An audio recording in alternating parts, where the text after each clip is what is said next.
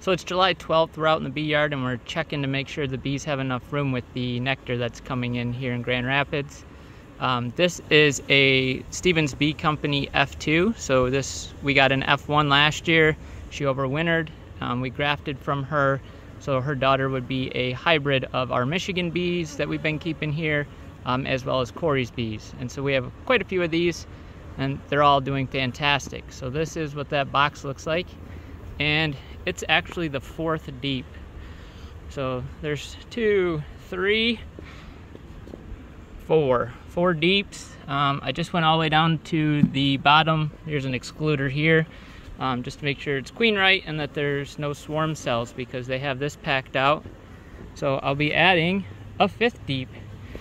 And then to kind of walk you through the season of this colony, so on 4-6 we added a 3rd deep to it, because it was expanding at that time, and we had that early spring, and so we were trying to keep them in the boxes. As you can see, that didn't work very well, because on 4-15 we had to split it, so it was queenless. We took a split out on 4-22, so we came back about 7 days later, knocked down all the queen cells, and we gave them our own queen cell, which was a Stevens Bee Company F2.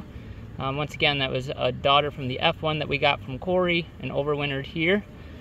5-19, we confirmed that it was queen right, and we added a 3rd deep, so we condensed them back down when we took this split out.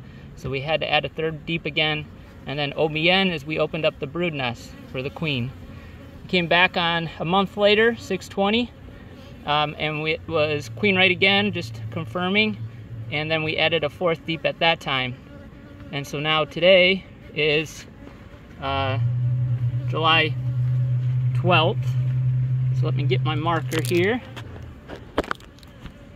So today is 7/12, and we'll be adding a 5th. And we know it's queen right.